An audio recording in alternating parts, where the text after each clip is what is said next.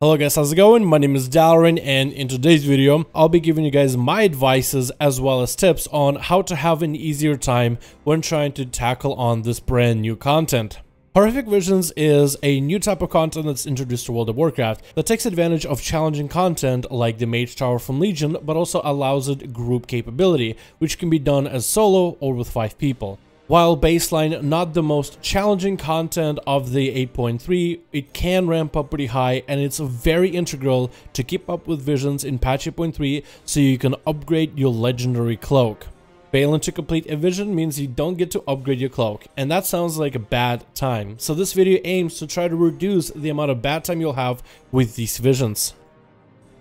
So I wanted to test out visions on a brand new character, a spanking brand new character that I just got boosted to 120. It gives you a decent amount of item level at the very beginning. I got my boost originally from Shadowlands, but I felt like it was appropriate to dive on that character with very little gear, very little experience at the spec and class that I'm playing, and try to see how well can I do. The purpose is to see how visions can be difficult for, let's say, a new player, a player with very little gear, and to see how it compares from my main, so I can make better advices for you guys, whether you're someone who is just starting in the game, got very low item level, but wants to get into the content, or you're someone who has been playing the game for a while and has decent gear. So let's get into some tips. Tip number 1, don't ever be afraid of using consumables. There's going to be a variety of various consumables that you'll be able to use in Horrific Visions.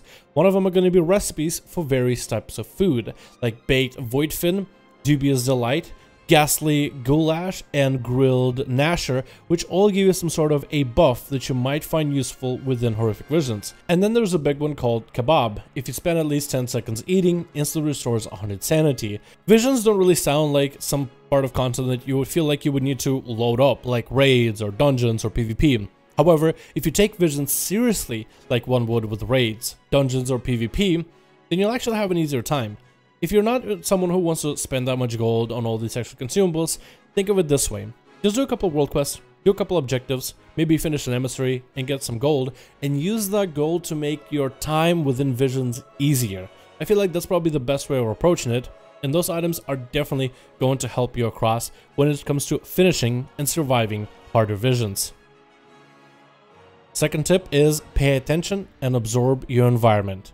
Treat Horrific Visions like a dungeon or a raid. Your first time inside of a dungeon or raid, usually you're just wide-eyed. You're trying to absorb as much information as possible. What does the boss do? What is this explosive area? Should I get out of the fire? Should I stand in the fire? Little things like that. Every single mob, as well as a mini-boss, any elite mobs within Visions have their own mechanics, and some of them have very easy ways of dealing with. Some of them are casters that need to be interrupted, while others have casts that are not really worth. Some can be stunned on casts, some can be stunned on ability usages, some can be popped defensives for, while other mobs are simply outranged or line-of-sighted. There's a lot of different tools you can use in order to deal with a variety of different enemies, but paying attention to what they do and trying to remember that knowledge for the next time you go into a vision will make it a lot easier for you to figure out exactly what's going on. Another tip that kind of goes with it is try to see how far you can get into Horrific Visions. For the first 5 upgrades of your cloak, all you need to do is go kill Thrall or kill Alaria, which are going to be the main bosses that you have to finish up before you end with the vision. And that all sounds really easy and really simple. However, you do want to see how far can your character go before you go finish off the final boss. So right now on my monk, I decided to test the waters. How far can I go?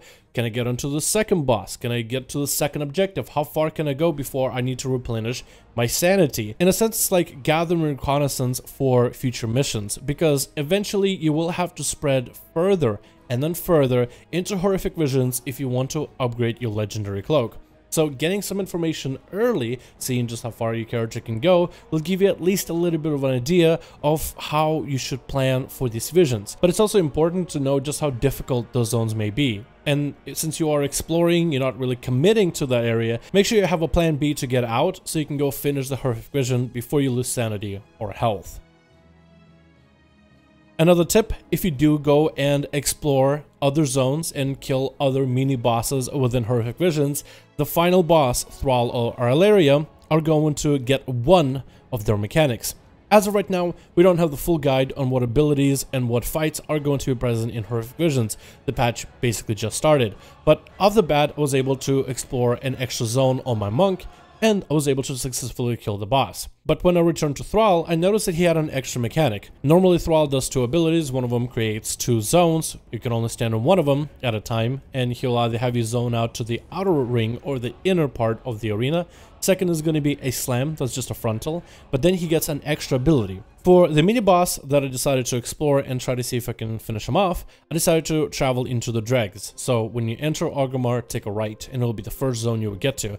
And the boss at the end of that instance does a couple different abilities. One of them is a knockup with a stun, which is very annoying and challenging to deal with. I still cannot figure out how to dodge it or maybe how to avoid it. But now Thrall will also put on a shield on himself and start a cast of a powerful ability. If you can't break that shield, then you're going to take some sanity and health damage. So then the idea becomes, okay, if I end up killing that boss, then I need to make sure to save certain abilities that would otherwise do more damage in order to break through that shield. However, I'm playing my monk and I'm trying to maximize my damage output, so since I don't have any gear, for the most part I just have to embrace the fact that I'm just going to get hit by the enemy. So I need to have karma, I need to have maybe some sort of healing, maybe if I can save up Fist of Fury and a couple of different cooldowns together to break through shield, that can help. But just be aware of the different mechanics. Try to absorb them as best as you can. Try to pay attention to what's happening, because the more you pay attention, the easier these visions will get. Another tip is figure out if you want to do the solo or with other people. Now, there's positives and negatives to both. For example, playing with other people, if you go down, whether you lose your health or your sanity, your allies can revive you. If you have a difficulty managing CC on multiple mobs, bringing extra allies with CC will make focusing down a single enemy far easier. As well as dealing with boss mechanics could be easier with 2 people. Let's say one of them is a tank or a healer. You have a variety of different roles and toolkits that all the variety of different classes and specs bring that you can utilize within these visions. However, the more allies you bring into visions, the stronger the enemies become. Enemies tend to scale with the more players are inside these visions. So if, let's say, you have a bunch of friends, but none of you guys really have good gear, that means all the bosses are simply going to be more of a time sink and just take more abilities to go down. They don't get really any harder, they just take really much longer to kill. And time is everything when it comes to completing these horrific visions. You don't have an infinite amount of sanity. Speaking about sanity, as well as various upgrades you get for horrific visions, they are reduced if you are with other people. So that's kind of how Blizzard tried to balance horrific visions, and there might be a specific proper number of people you should have, the maximum where you can get the most amount of benefits from horrific visions, but also the most amount of benefits from the types of players and classes that you're playing with. So there's positives and negatives when it comes to vision, but the most important part is to get comfortable with them, comfortable with running them, and if you're able to do them solo, because certain bosses and certain mechanics might be even easier solo. If you have been paying attention to what you need to watch out for, what can be avoided, and if you're able to successfully avoid it, then sometimes running solo might honestly be easier. But if you are a little bit sloppy and you don't really pay attention nearly as much, playing with other people can be definitely a lot less punishing, especially if those people have really good gear. Finally, if you are not doing well in your horrific visions, don't worry about it too much. Horrific visions are new. They just got added into the game. Hell, there might be some buffs and nerfs coming for them in the next few weeks. But also, your character is going to be stronger as the expansion goes on.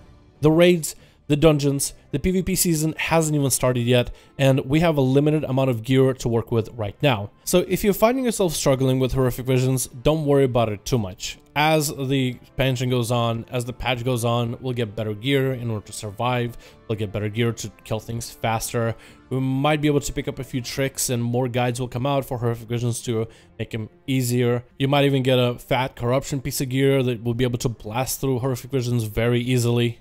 And of course, we have the Heart of Azeroth upgrades that you will be able to work towards over time. For example, on PTR, when I first tried Horrific Visions, I went as a duo, so it was 2 of us. And we did the PTR testing, that means we had all of the various upgrades for Horrific Visions unlocked from the start.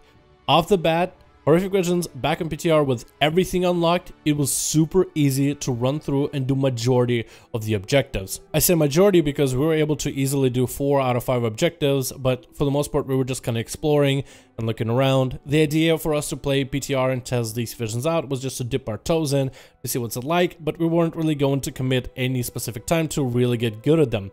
But with all these upgrades, we're able to get 4 objectives very easily. We even had a couple times where we went down, but still were able to finish off the boss quite quickly. So if you're struggling with Horrific Visions as the patch goes on, it is going to be naturally easier as the player progression and player spikes in power do naturally happen. Thank you guys so much for watching this video. Hope you guys enjoyed. Hopefully you guys have an easier time with Horrific Visions, and hopefully you found some of these tips and advices helpful. Thank you all, and I'll see all of you in another video.